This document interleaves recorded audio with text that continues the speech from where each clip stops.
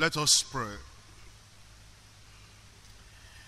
Our Father, we thank you for such a day like this. This is the day you've made, and we'll be glad and rejoice in it in Jesus' name. Thank you because we know that you make all things beautiful. And as we come to the study today, we pray, O Lord, that there will be nothing to hinder us from getting the best from your word in Jesus' name. Grant us a spirit of understanding and a spirit of knowledge, that your word will be truthful and your word will be made plain and clear to every heart tonight in Jesus' name. We thank you, Lord, because we know you have answered. Be a blessing. We pray that the message today will be a blessing to every heart in Jesus' name. Thank you, Lord, because we know you have answered. In Jesus' name we pray. We come to our study tonight, and in our study tonight, we're still looking at the message of Christ to the churches. You know, if you've been here with us, that we have 7 churches of Asia Minor that the Lord Jesus Christ had been sending messages to.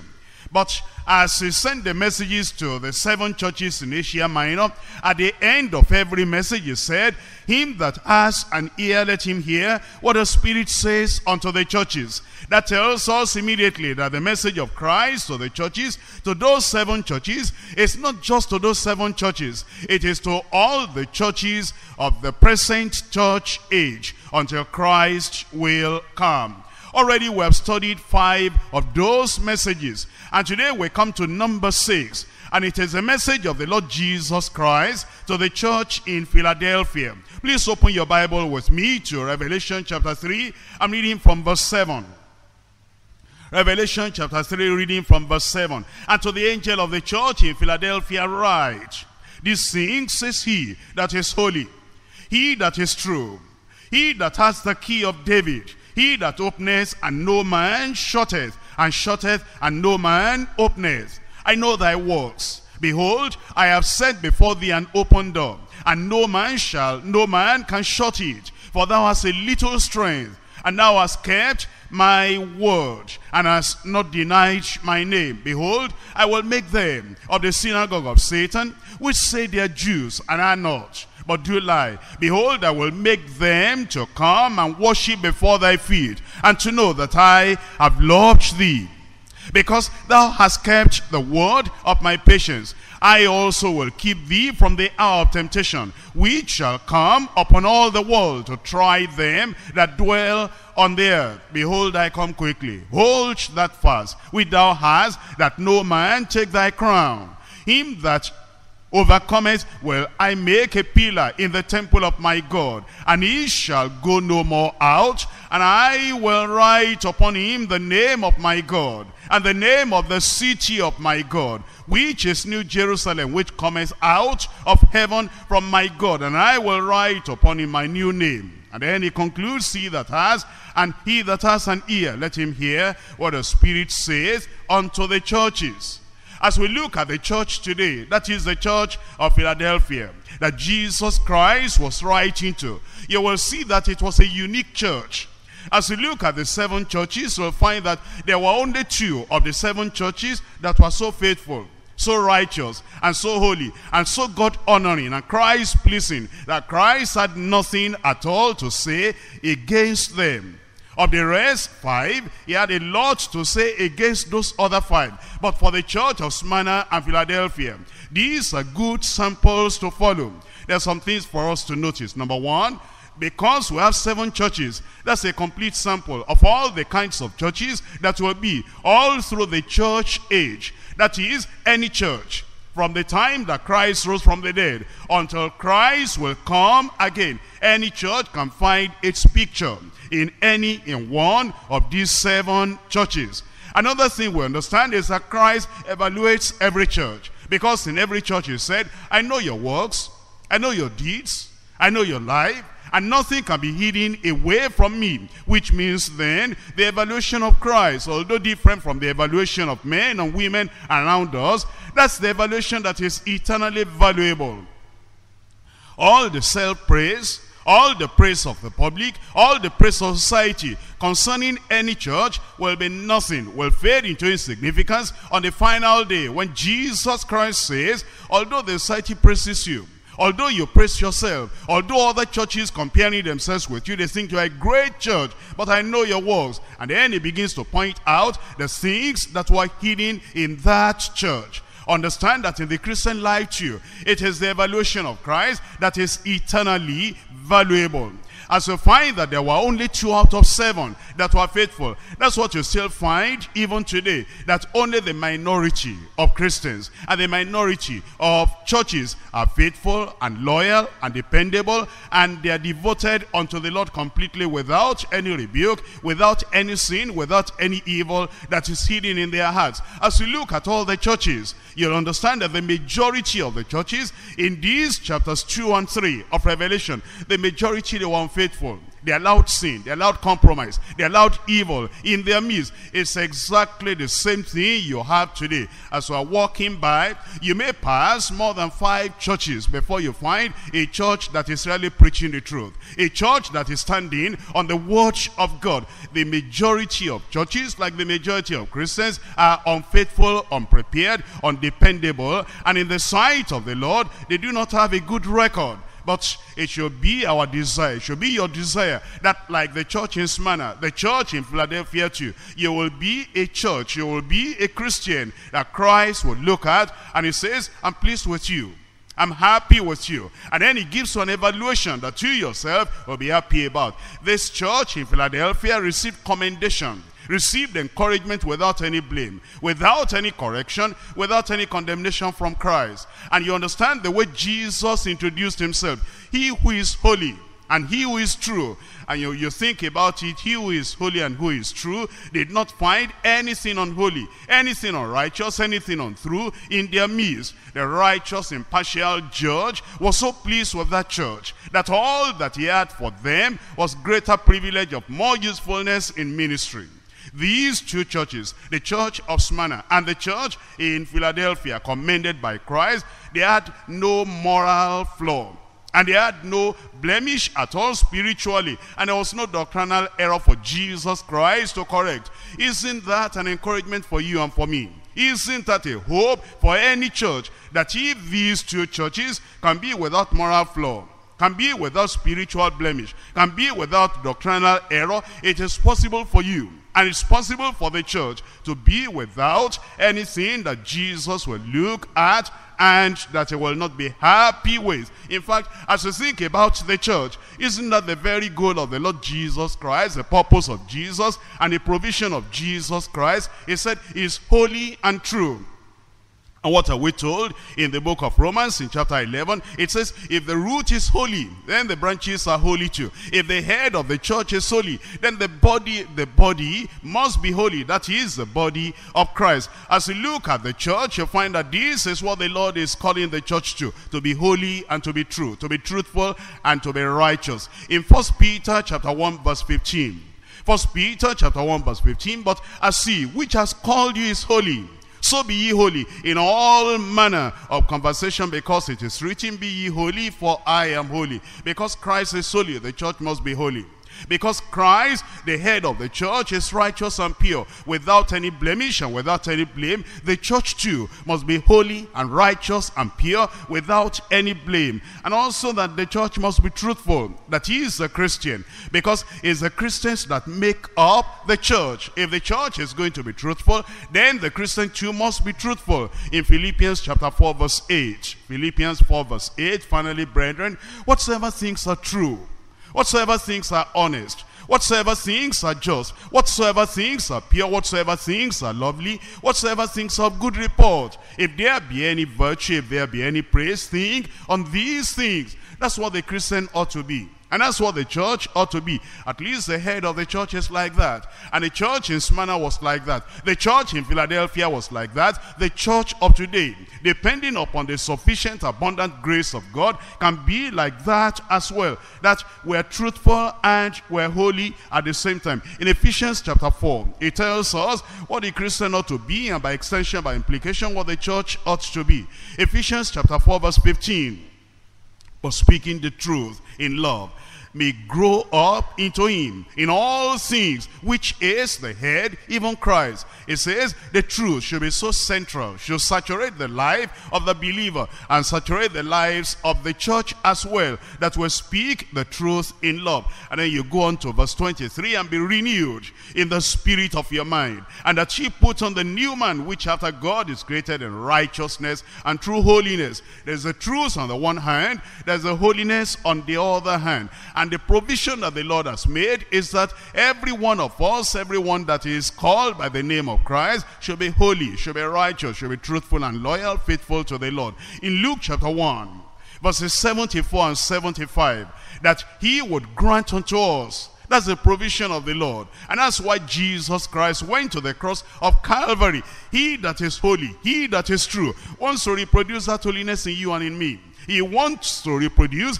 that truthfulness in you and in me. That's why that he will grant unto us that we, being delivered out of the hand of our enemies, might serve him without fear, in holiness and righteousness before him all the days of our lives. I'm sure you know this passage in Ephesians chapter 5, verses 25 through to 27. It shows very clearly the purpose of Christ for the church and the provision of Christ for the church. It says, husbands, love your wives, even as Christ also loved the church and gave himself for it, that he might sanctify and cleanse it with the washing of water by the word, that he might present it to himself a glorious church, not having spot or wrinkle or any such thing, but that it should be holy and without blemish. There should be no doubt in anyone's mind that Jesus, as is holy and true, he wants the church to be holy and to be true as well. In 1 Timothy chapter 3 verse 15, 1 Timothy chapter 3 verse 15, but if I tarry long, that thou mayest know that how thou oughtest to behave thyself in the house of God, which is the church of the living God. That church is supposed to be the pillar and the ground of truth. The pillar and the ground of truth. And you will see then the plan of God for the church, the purpose of God for the church.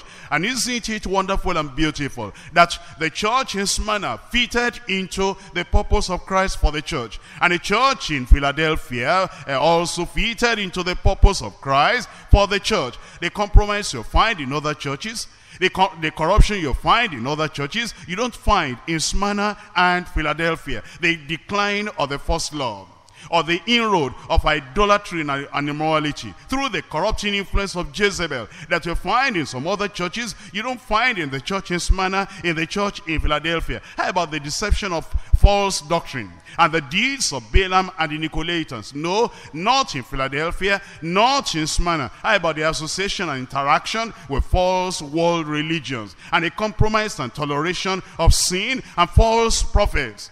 That Jesus will say, I have something against you.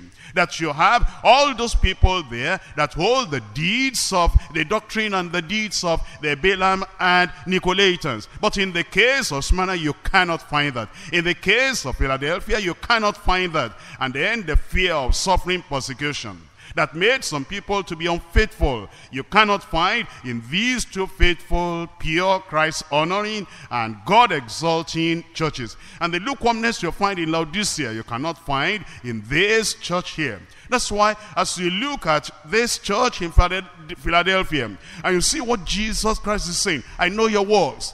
You're expecting that you will say, you are good here, but I have something against you. You don't find a negative note in the evaluation of Jesus Christ concerning this church at all. Let's now look at the church itself.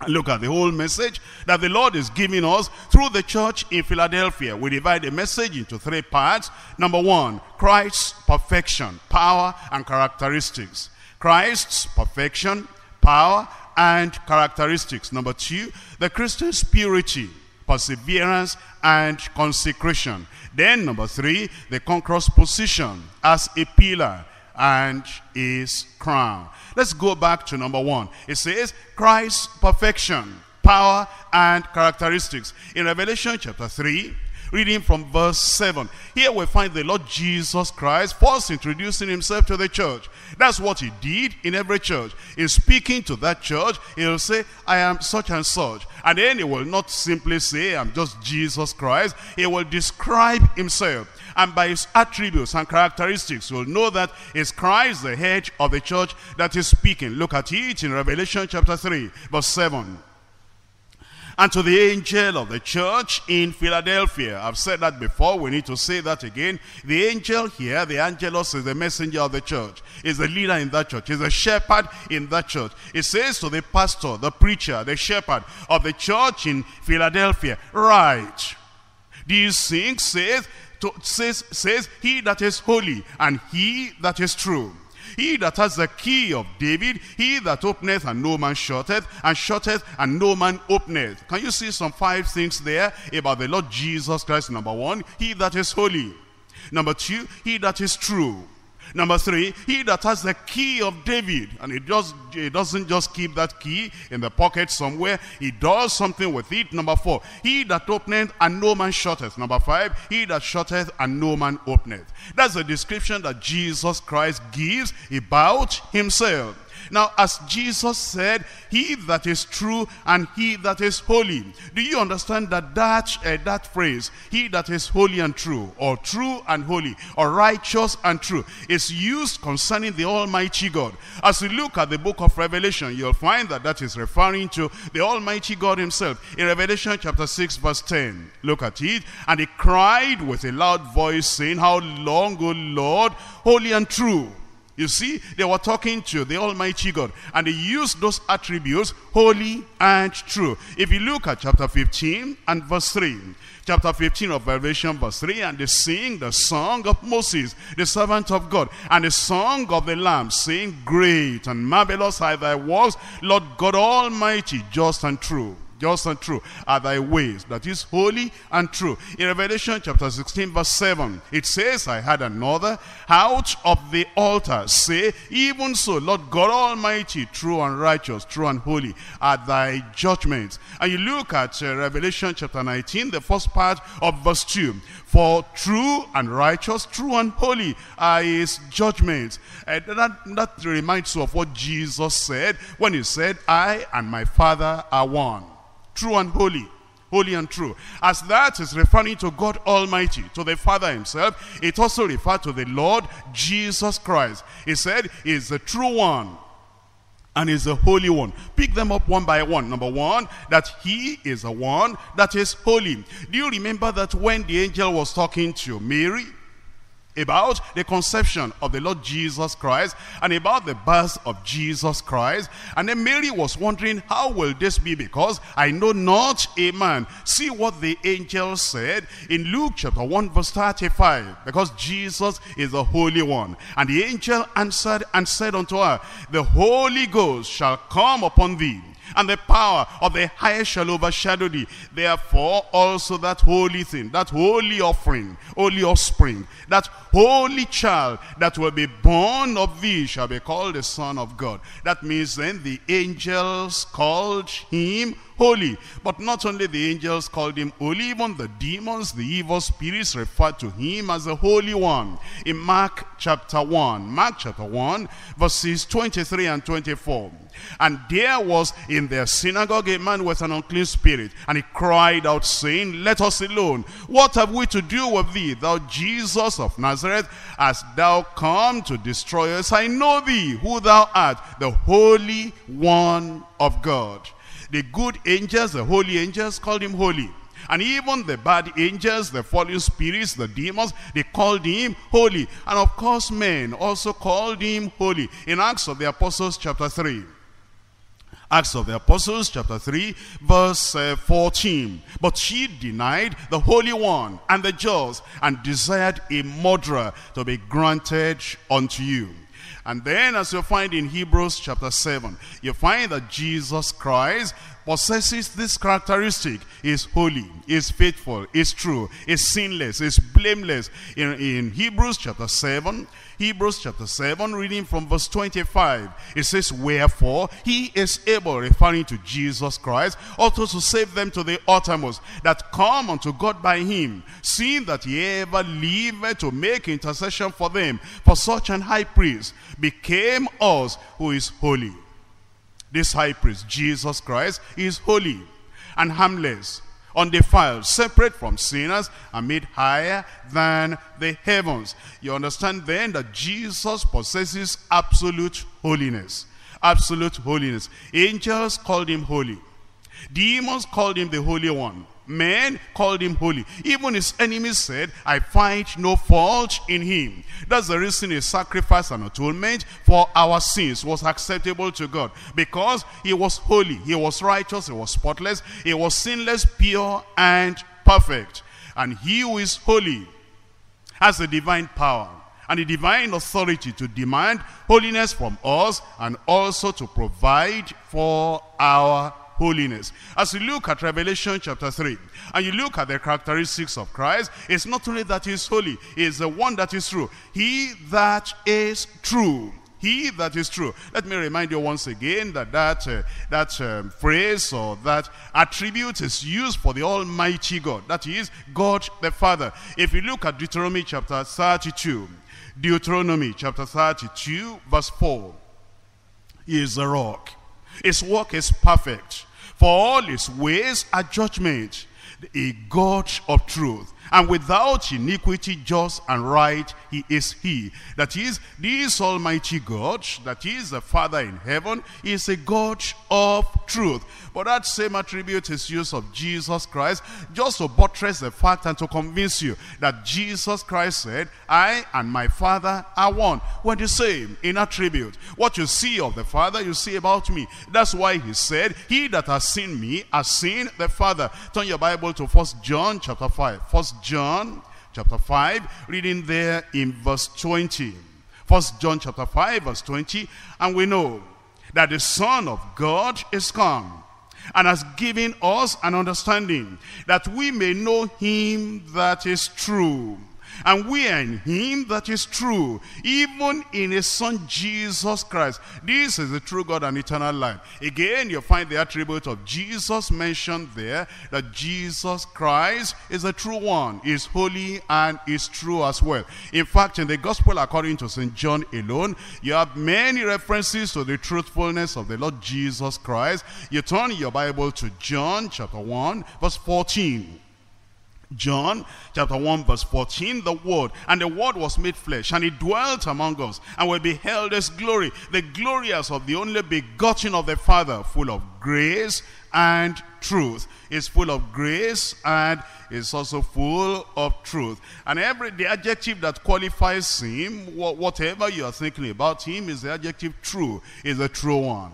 And it tells us in John chapter 6 verse 32, it says, then Jesus said unto them, verily, verily, I say unto you, Moses gave you not that bread from heaven, but my Father giveth you the true bread from heaven. Referring to himself, he is the true bread from heaven. In John chapter 14, John chapter 14 verse 6, it says, Jesus says unto him, I am the way, the truth, and the life. The truth and the life. No man cometh unto the Father but by me. It tells us in chapter 15 verse 1, I am the true vine. I'm the true vine. And my Father is the husbandman. And even at the time when he was being betrayed and he was being tried, that kind of mock trial, you will find what he said about himself. And we were told in John chapter 18, verse 37, Pilate therefore said unto him, art thou the king then?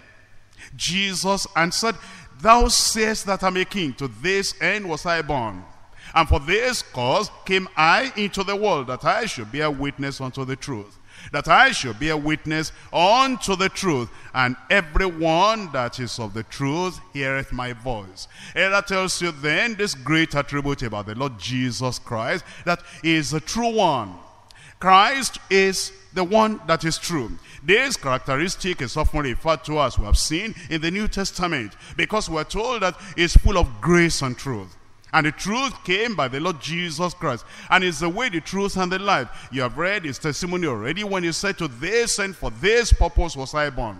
And for this cause I came into this world, that I should bear witness unto the truth. And if you have the truth, then you'll follow the Lord Jesus Christ, because everyone that is of the truth heareth my voice. He said, he is the truth that sets us free from everything that is untrue, everything that is error, everything that is false, everything that is deceptive. That's the Lord Jesus Christ. Come back to Revelation chapter 3.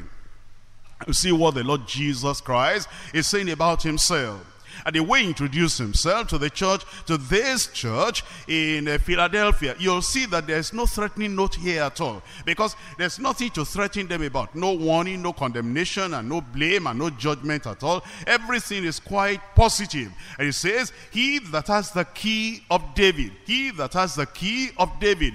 If you've been here before, you've learned from Revelation chapter 1 that Jesus Christ said that same thing. If you look at Revelation chapter 1, verse 18, it says, I am he that liveth and was dead, and behold, I am alive forevermore. Amen. And I have the keys of hell and of death. It says he has the key. By the way, what's he referring to when he says, I have the key? And when I open, no man can shut. And when I shut, no man can open. Actually, that is referring to a prophecy that had been given many years before at the time of Isaiah. In Isaiah chapter 22. Isaiah chapter 22. You will know that many of the prophecies in the Old Testament, sometimes they are connected with some narratives. That is, with some stories or some individuals that were told. And with those stories, then you bring out some of the prophecies. And this is the prophecy that the Lord Jesus Christ is referring to. Isaiah chapter 22, verse 22. But I'm going to back up to verse 20, so you will understand. And it shall come to pass in that day, that I will call my servant Eliakim, the son of Hilkiah. And the prophecy was being given now through the personality or the personage of Eliakim. And I will clothe him with thy robe, and strengthen him with thy girdle. I will commit thy government into his hand. You know that this is somebody coming into the government, and was going to rule the people. And he shall be a father to the inhabitants of Jerusalem and to the house of Judah. Here comes the promise now. And the key of the house of David will I lay upon his shoulder. So he shall open, and none shall shut. He shall shut, and none shall open. The first immediate recipient of this promise and prophecy is this Eliakim. He was going to become a king. When he became a king, then he will have authority in that kingdom. And then it is by his authority, his control, his declaration, his law, his edict, that anybody will be able to do anything. And this is what the Lord Jesus is referring to. The key of the house of David will I lay upon his shoulder, so that he shall open, and none shall shut. He shall shut, and none shall open. If you have heard from when we dealt with chapter 1 of Revelation, I told you at that time, when a mayor, when a judge, when a king came into a city, the people in that city will choose representatives, and they will go and hand over the key to the gate of that city into the hand of that king or that mayor. The reason why they did that is to say, we give you the key, we'll give you the control, we'll give you the authority. You can open, and then at your command will go out, at your command will come in. Whoever you accept into the city is accepted. Whoever you banish or reject and say cannot come into the city, cannot come into the city. That's exactly what the Lord Jesus Christ was saying to the church in Philadelphia. He said, I have the key of David. That means the treasure house of the Almighty God, with unlimited riches, unlimited resources. The key is in my hand. And when I open for anyone to come in and enjoy those riches, the door is open. And even Satan cannot shut that door. And if I shut the door against evil and against sinners, that they cannot come in, then they cannot come in. Anyone that has the key of a house has unlimited access to that house. He who has the key to a palace has regal authority and regal control. Applied to Christ, then it means that he had absolute control in his kingdom. When people are to come into the kingdom of God, it is Jesus Christ that is the way and the truth and the life. And he is the door. He is the only one by whom you can come into the kingdom of God. And he has made the law, he has made the word, he has said, repent ye and believe the gospel. When you repent and you fulfill his condition and his terms, he opens the door for you, and then you come in. He says, behold, I stand at the door and knock. If any man opens for me, I will come in. And when you open the door of your heart to him, then he opens the door of the kingdom unto you, because he has the key into the kingdom of God. He has absolute control in his kingdom with regard to admission into that kingdom or exclusion from that kingdom. But then it's not only that, he opens doors of opportunities for us to minister. And then when he opens that door, no man can shut the door. That's why a real Christian, the real child of God, is not cringing before the people of the world, thinking that it's the people of the world that are going to open the door of opportunities and ministries for them. If God wants us to do that thing, it will be done, because he is the one that has the key that opens the door. And then we're not afraid of witches and wizards and calamity and disease and pestilence and affliction and evil. Why? Because if he shuts the door against all those things, and he says, no, they cannot come into my church, they cannot come into my kingdom, they cannot come upon my people, then the door is shut and no man can open that door. That's the introduction that Jesus gave concerning himself. And when he does that, it means that his is the final authority, shutting the door, closing the door, or opening the door. In Job chapter 11, Job chapter 11, reading there from verse 7. It says, canst thou by searching find out God? Canst thou find out the Almighty unto perfection? It is as high as heaven. What canst thou do? Deeper than hell, deeper than the grave. What canst thou know? The measure thereof is longer than the earth, and broader than the sea. Listen to this. If he cut off or shut up or gather together, then who can hinder him? That's final authority, total authority, complete authority. When he does one thing, who can challenge his authority? In Job chapter 12, reading from verse 13 and verse 14, with him is wisdom and strength. He has counsel and understanding. Behold, he breaketh down, and it cannot be built again. That's final authority, final control. He breaks down, and none can build up again. He shutteth up a man, and there can be no opening. And so the Lord Jesus Christ introduces himself to the church in Philadelphia. And he says, you have nothing to fear. Because you are faithful, I set an open door before you. Let's go back. Let's go to point number 2.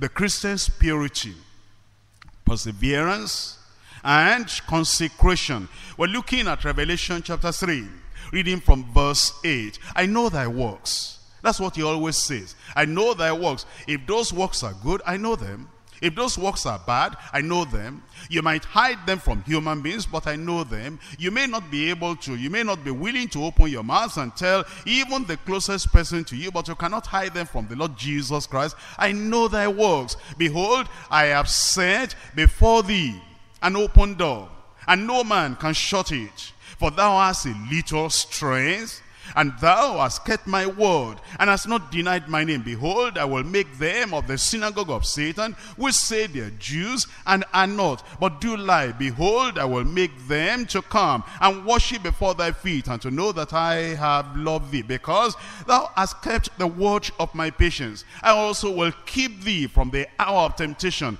which shall come upon all the world to try them that dwell upon the earth. And those are the things that Jesus said to this church. And you'll find there's commendation here. You'll find there's counsel here. You'll find there is promise here. You'll find there's prophecy here as well. Pick them up one by one. I know thy works. Behold, I have set before thee an open door, and no man can shut it. Now, he said, I've set before you an open door already. He said, I have the key. Your destiny is in my hand, and your life is in my hand. Opportunity for ministry, it's in my hand. You don't have to look to any other person. You don't have to cringe and beg and crawl and compromise before you can have opportunities, because I'm pleased with you. I'm happy with you. The Lord was saying to this church, and he said, I've set before you already an open door, and no man anywhere, either in your city or outside your city, can shut that door. When Jesus said, I've set an open door before you, what did he mean by that? Let scripture explain scripture. In 1 Corinthians chapter 16, 1 Corinthians chapter 16, verse 9, it says, for a great door, and effectual is opened unto me, and there are many adversaries. Here Paul the apostle was saying, a lot of things are going on here. The work of God is just progressing. Opportunities to preach, opportunities to minister, opportunities for outreach. The great door, effectual door is opened unto me. And then he said, can you imagine this? There are many adversaries, and then the doors are still open. The door of opportunity is still open. Adversaries are there, enemies are there, oppressors are there, persecutors are there, but that doesn't stop the door being open. A great and effectual door is open unto me all the same. In 2 Corinthians chapter 2, 2 Corinthians chapter 2 verse 12.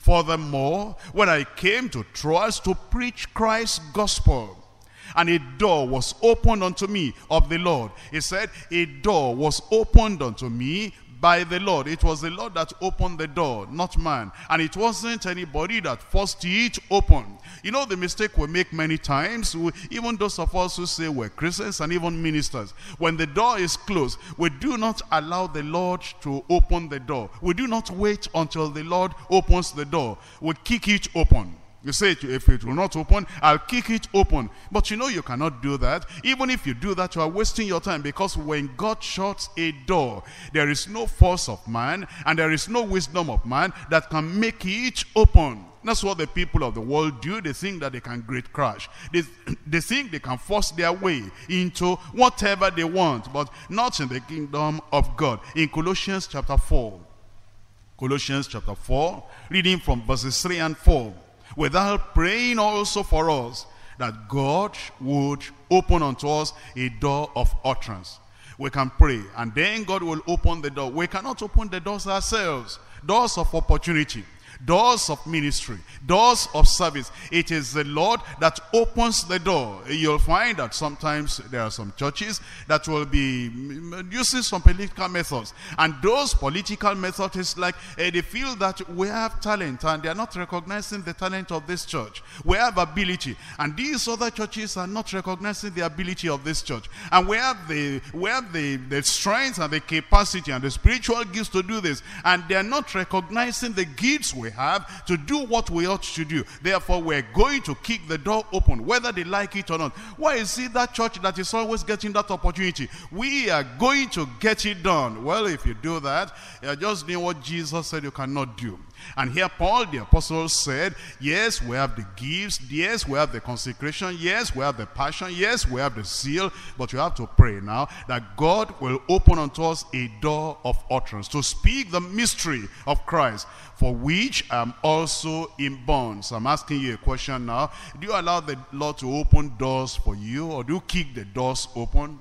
What are they doing that I cannot do? What are they preaching I cannot preach? Why are they choosing them to do that thing? Can't I do it also? If they don't recognize my ability, I'm going to get it done by myself. Then there'll be no reward. Wait for the Lord. When he opens the door, nobody can shut that door. Do you know some people will say, you know who is not allowing me to do the work of God? Do you know that, you know the reason why I don't have the opportunities I ought to have? It's because of brother so-and-so. Because if it were not for brother so-and-so or sister so-and-so, I know I would have been given that opportunity. No. When God opens the door, brother so-and-so cannot shut it, and sister so-and-so cannot shut it. Therefore, just relax and rest in the Lord. Look up to the Lord. Let him open the door, and then you'll be able to go in. We'll come back to Revelation chapter 3 and verse 8. For thou hast a little strength, and hast kept my word, and has not denied my name. He said, you have a little strength. Now, don't let that deceive you when he said, you have a little strength. Well, he said little, because that's what the people were saying. It's a little church. Fear not, little flock, it is my Father's pleasure to give you the kingdom. Oh, that little church, what do they have? What do they know? And what can they do? You have a little strength. So the Lord Jesus Christ was using the language that they themselves might be using for themselves. And they might be saying, what can we do after all? We have just a little strength. Just a little strength. I'm just a little fellow in my little corner here. Little strength.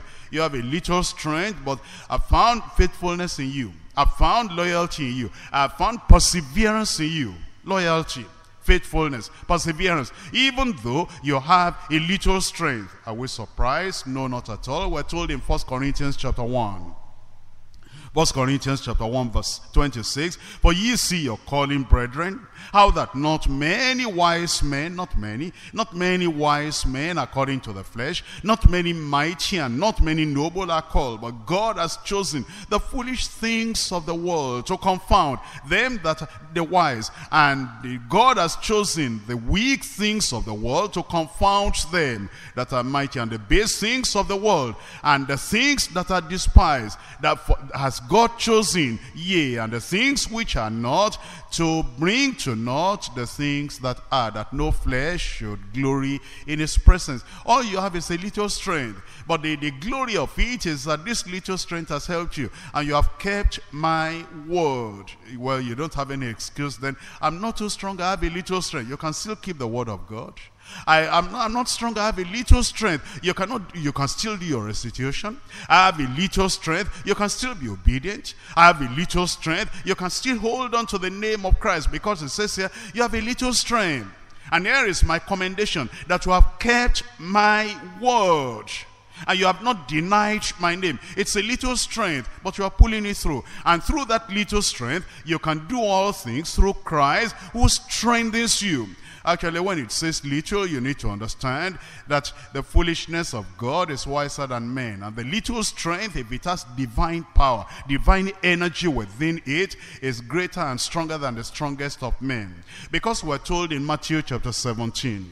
Matthew chapter 17, reading from verse 20. Jesus said unto them, because of your unbelief, for verily I say unto you, if you have faith as a grain of mustard seed, just little faith, if it has divine energy within it, if it has divine power, divine life within it, if you have just faith as a grain of mustard seed, ye shall say unto this mountain, remove hence to yonder place, and it shall remove, and nothing shall be impossible unto you. Little strength, little faith, if it has God within it, behind it, supporting it, it can still be mighty, because little is mighty when God is in it. It's just like that little divine faith. It will move mountains, and you'll find nothing impossible. A little divine strength will make you to do all things through Christ who strengthens you. Faithfulness with the little that we have will open a door of more opportunities in ministry for us. And then look at what it says in verse 8. It says, thou hast kept my word, and hast not denied my name. You jump down to verse 10. Because thou hast kept the word of my patience. It says, you have persevered when the heat was turned on. When the pressure was about crushing you, you still were faithful, dependable, and loyal, and you did not give up. You were persevering. You kept my word, even though it's a little strength you think you have, and it's a little strength that people think that you have. Look at the promise that he gave in verse 9. It says, behold, I will make them of the synagogue of Satan, which say they are Jews, and are not, but do lie. Behold, I will make them to come and worship before thy feet, and to know that I have loved you. It's saying that the people, their enemies, the persecutors, and the people that will say, what will those people amount to? They are just a little congregation, and they just have a little strength. What can they do? We're going to crush them, and we're going to rule over them. The Lord is saying that was giving them a promise that they were going to rule over those enemies and those persecutors. In fact, he said they were coming to bow down before them eventually. That's the kind of promise the Jews were given in Isaiah chapter 49. Isaiah chapter 49. Reading from verse 23. And kings shall be thy nursing fathers, and their queens thy nursing mothers. They shall bow down to thee with their face toward the earth, and lick up the dust of thy feet. And thou shalt know that I am the Lord, for they shall not be ashamed that wait for me. This promise is what the Lord Jesus Christ was giving to the church in Philadelphia. But this church in Philadelphia, they were Gentile people. But the Jewish people that said, we are of the seed of Abraham. And these people were greater than them. But Jesus said they might be Jews in the natural, in the physical. They might be descendants of Abraham in the natural, but they are not Jews in the spiritual. Therefore, in that case, it says, which say they are Jews and are not, because they do lie. I will make them to come down and bow before you and worship before thy feet, and then they will know that I have loved you. And that's why real Christians who know the promises of God, they're not afraid about persecutors, because all those persecutors, they are coming to worship and bow down before the feet of the people that really love the Lord. But the qualification is you are loyal, you are faithful, you are dependable, you are persevering, you stay with the Lord, you do not deny the name of the Lord in a time of pressure, in a time of persecution. And then it says that the unbelievers are going to bend and bow before you eventually. Isaiah chapter 60 verse 14. Isaiah chapter 60 verse 14, still the same promise that the Lord has given to his son. It says, the sons also of them that afflicted thee shall come bending unto thee, and all they that despise thee shall bow themselves down at the soles of thy feet, and they shall call thee the holy city, the city of the Lord, the Zion of the Holy One of Israel. They'll bow themselves before you, cast themselves down even before you. You see, this church that we're reading about, the church in Philadelphia, intense persecution had come on that church from professing religious people making false claims, but the church had remained loyal to the cause of Christ. The Lord promised to subdue all their enemies, the enemies of truth, under his faithful people. He was going to prove his love to these consecrated people for all to see. And he will protect them and preserve them, these pure persevering people, from the trouble that was to come. Look at Revelation chapter 3 again. We're looking at verse 10. Revelation chapter 3, looking at verse 10. It says, because thou hast kept the word of my patience, I also will keep thee from the hour of temptation, which shall come on all the world to try them that dwell upon the earth. Look at this promise very well. It's not a promise that is hanging in the air. You see, there are some people, when they look at the promises of God, they just say, I claim the promise, I claim the promise, that's for me, that's for me. I'll not allow anybody to take it away from me. Now, this promise was not hanging in the air. It has a basis. It has a foundation in verse 10. Because, this is the reason. That's the foundation. That's the condition. Because thou hast kept the word of my patience. That means because you have kept the word of my perseverance. The way I persevered, you have persevered in the same way. You have followed the example of my perseverance. You have followed the commandments of my perseverance. You have followed the word of my perseverance. The word perseverance there actually could have been translated perseverance. Patience, perseverance. Because thou hast kept the word of my patience, the word of my perseverance.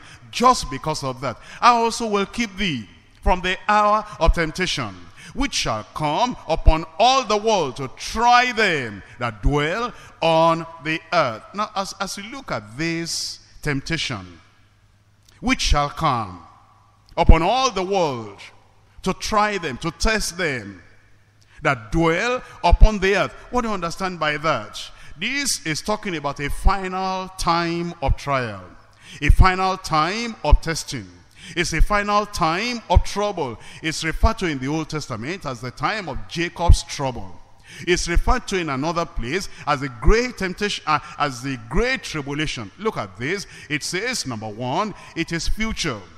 I will keep thee from the hour of temptation, which shall come. Not there yet, but it's coming. It's coming. It shall come. It's future. Number two, it is limited because it's called the hour of temptation. It will be a brief moment in comparison to the whole age of the church, to the whole period of the church. Number 3, it will be a worldwide thing, because it says the hour of temptation, which shall come upon all the world. It's inclusive. It's a whole world, wide world, to try them that dwell on the earth. Try them, test them, punish them that dwell on the earth. That phrase, dwell on the earth, what does that mean? It means the world of unbelievers. Every time you see that in the Revelation, them that dwell upon the earth is referring to the unbelievers, the world of unbelievers. Look at this, Revelation chapter 6 verse 10. Them that dwell on the earth, them that dwell on the earth. Revelation chapter 6 verse 10, and he cried with a loud voice, saying, how long, O Lord, holy and true, dost thou not judge and avenge our blood on them that dwell on the earth? Those are people that kill the people of God. And these people of God, they are now in heaven. And they are saying, oh Lord, how long will you not judge those people and avenge our blood on them that dwell on the earth? That phrase, then, dwell on the earth, is referring to unbelievers living on earth at the time of the Great Tribulation. In chapter 8 verse 13, Revelation chapter 8 verse 13, and I beheld and heard an angel flying through the midst of heaven, saying with a loud voice, woe, woe, woe. That means curse, that means punishment, that means indignation and wrath of God on the inhabitants of the earth, them that dwell on the earth, the inhabitants of the earth. In chapter 11, Revelation chapter 11, reading verse 10, and they that dwell upon the earth shall rejoice over them, and make merry, and shall send gifts one to another, because these two prophets tormented them that dwell on the earth.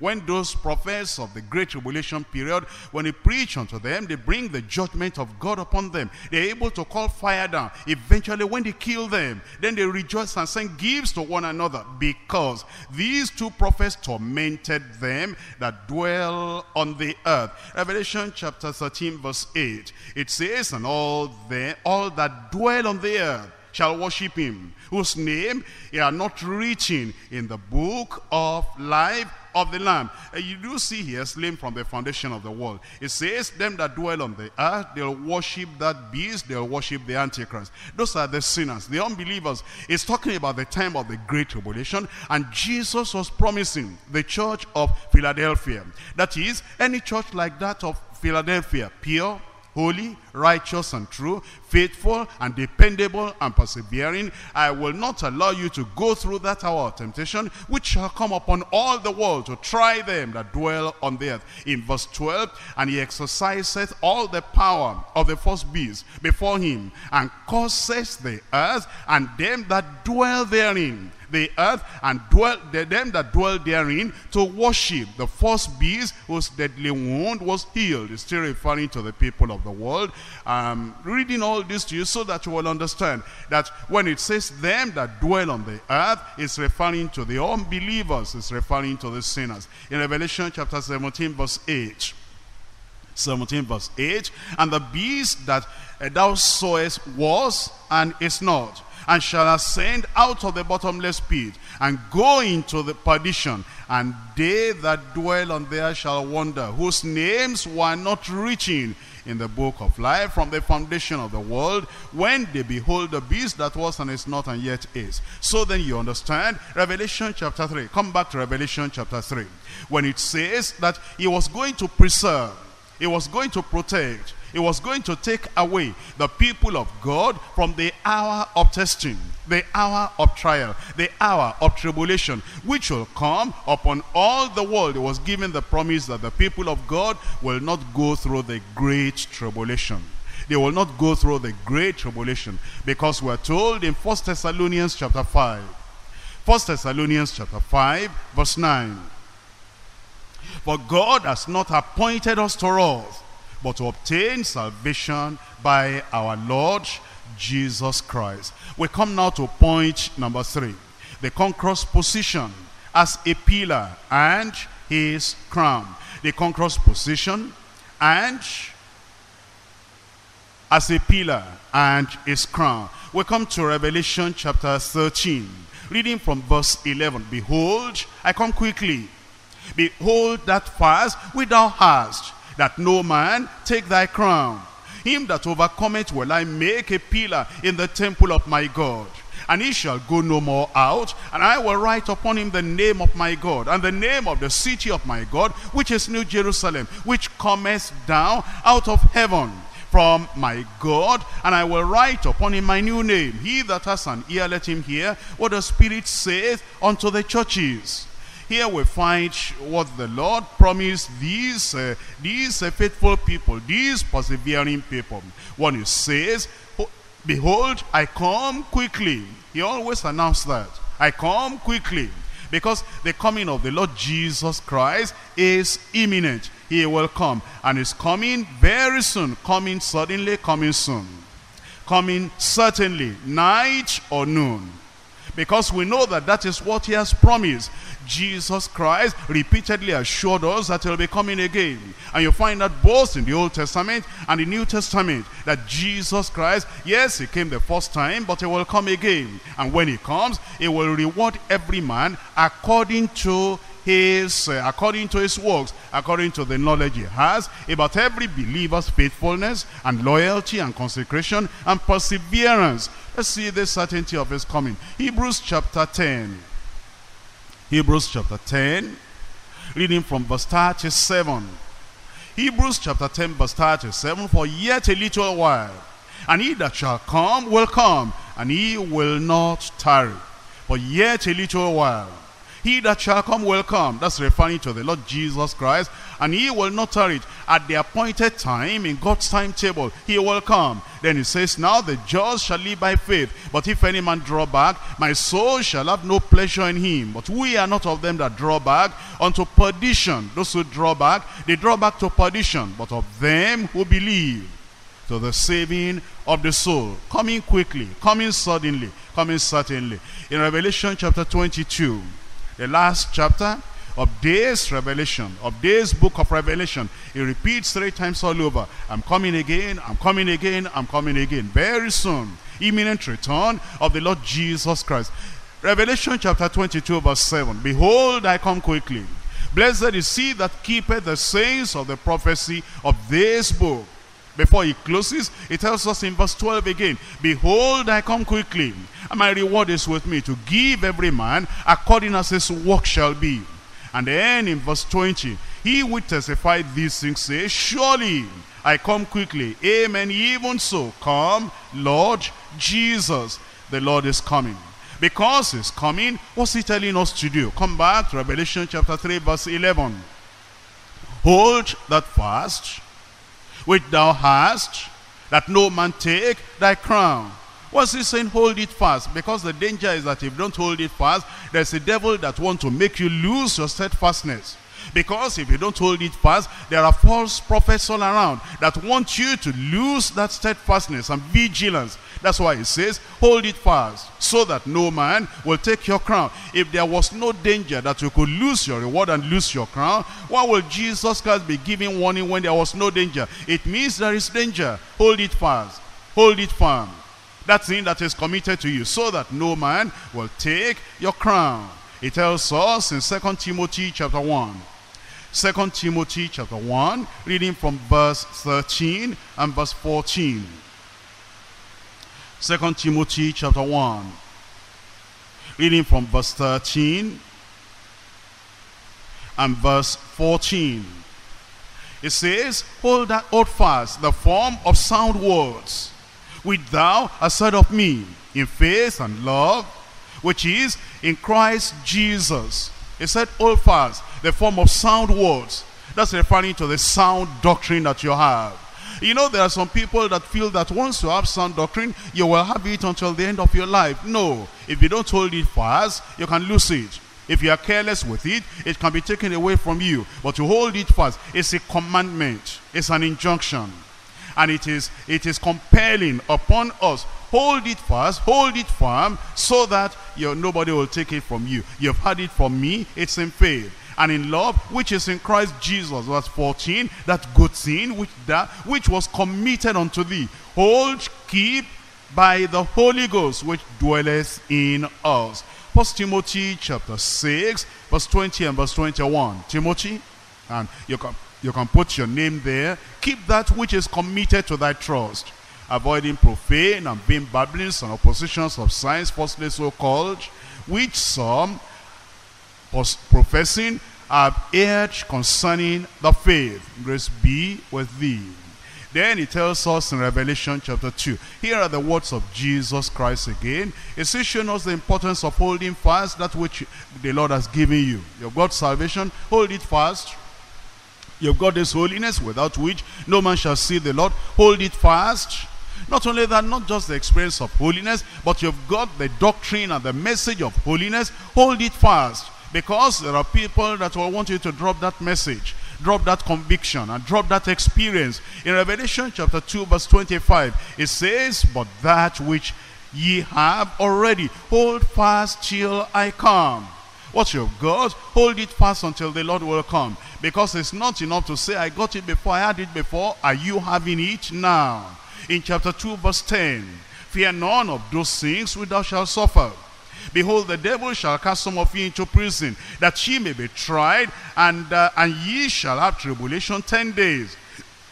Be thou faithful unto death, and I will give thee a crown of life. The Lord is challenging us, and the Lord is reminding us that we need to keep what the Lord has given unto us. Then he says that no man take thy crown. That is, if you hold fast what you have got, then there is a crown that awaits you on the final day. In 2 Timothy chapter 2. 2 Timothy chapter 2, reading from verse 1. It tells us in verse 1, thou therefore, my son, be strong in the grace that is in Christ Jesus.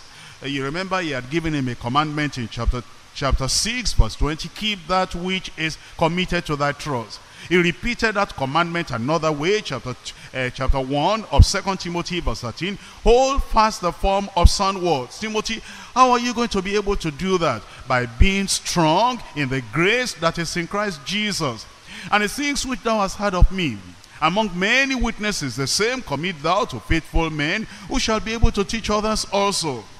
Therefore, thou endure hardness. There will be tough times. There will be persecution. There will be affliction. You endure hardness as a good soldier of Jesus Christ. Remember Timothy, and remember everyone. No man that worrieth entangleth himself with the affairs of this life, that he may please him who has chosen him to be a soldier. And if a man also strive for masteries, yet is he not crowned, except he strive lawfully. He wants us to go on till the end, so that we'll not lose the crown, we'll not lose the reward that the Lord has provided for his own. In 1 Thessalonians chapter 4, verse 17. 1 Thessalonians chapter 4, verse 17. It tells us, then we which are alive, the time is coming when the rapture is going to take place. Then we which are alive and remain shall be caught up together with them in the clouds to meet the Lord in the air, and so shall we ever be with the Lord. Ever be with the Lord. Please come back to Revelation chapter 3. And now we look at the promise that the Lord gives the overcomers. It says in verse 12, chapter 3, verse 12, him that overcometh will I make a pillar in the temple of my God. He who overcomes, you overcome the flesh. He that overcometh, you overcome the devil. He that overcometh, you overcome all secret sins. He that overcometh, you overcome all the pressures and the persecution that is trying to come against your life to make you to lose your conviction. He that overcometh, I will make a pillar in the temple of my God. What does that mean? I'll give him permanent residence. As the pillars are permanently resident in the temple, so I will make him, I'll give him permanent residence with my God. He will have eternal citizenship in the courts of heaven, in the kingdom of God. He shall go no more out. Permanent, eternal, everlasting. He shall go no more out. And I will write upon him my new name, the name of my God, and the name of the city of my God. It means that I'll make him my possession. If you remember, when our children were very, very young, there were some parents that whenever the children were going to the children church, or if the children were going to a large crowd, what they will do is that they will write the name of the parents, Mr. So-and-so, brother so-and-so, sister so-and-so. They'll write that name and put it on that child, maybe hang it on the neck, so that anybody that sees that child will know that this child belongs to brother so-and-so, sister so-and-so. And if you're looking for that child in the crowd, they'll be able to see that thing you are hanging on the child, because that child belongs to you. And Jesus is saying, if you overcome, if you remain faithful to the end, what I'm going to do is that I'm going to write the name of my God upon you, so that when the angels see you in heaven, they have no doubt at all that this one belongs to the Lord, and he has permanent residence and eternal citizenship in heaven. And then he says this beautiful thing. It says, and then I will write upon him my new name. That will mean that I approve him eternally. I confess him eternally. And anybody that sees my name, sees my authority, sees my approval upon him, will know that it belongs to me forever and ever. The Lord is telling us that if we're faithful to the end, the time is coming, temptation will end, and persecution will end, and all these pressures upon our lives will end, and then we'll have eternal citizenship, permanent residence in the very presence of the Almighty God in heaven. The Lord has spoken a lot to us today. He's shown us his own attributes, holy and true. He's shown us that he has a key of David, and that he opens and no man can shut. He shuts and no man can open. And he tells us that if we are faithful and we are persevering, he's going to set an open door before us, which no devil or man can shut. And even though we might have a little strength, he says that little strength can carry us through, and we shall be able to do all things through Christ who strengthens us. He even gives us a promise that all our enemies and all our persecutors, they are going to come to bow before us, and they will know that he has loved us. He says if we keep on keeping this word of patience, his word of perseverance, it's going to keep us away from the great tribulation that is going to come upon all this world. And he's telling us it will not be long. I'm coming very quickly, I'm coming very soon. Whatever trials we are going through, whatever difficulties we are going through, it will soon be over. Hold on to what you have got, the experiences in the Christian faith you have got. Hold it fast so that nobody will take your crown. You have been overcoming, you have been persevering. The little time, the short time that remains, if you overcome till the end, I'll give you a permanent residence in the courts of the Almighty God, in heaven, in the abode of God. Then he says, he that has an ear to hear, let him hear what the Spirit says unto the churches. Our prayer is God will give us ears to hear, and all that we have heard will do good in our lives in Jesus' name. And the grace to hold on to the end, the Lord will give unto us. Let's rise up now and pray for more of that grace, that God will help you to remain holy and victorious and overcoming all through to the end of your life, so that these promises the Lord has given, none of us will miss the benefit of the promises of God. Talk to the Lord. He has enough grace to give unto you, so that you will persevere unto the very end. He helped the church in Philadelphia. He can help you. He can help your family. He can help our church too.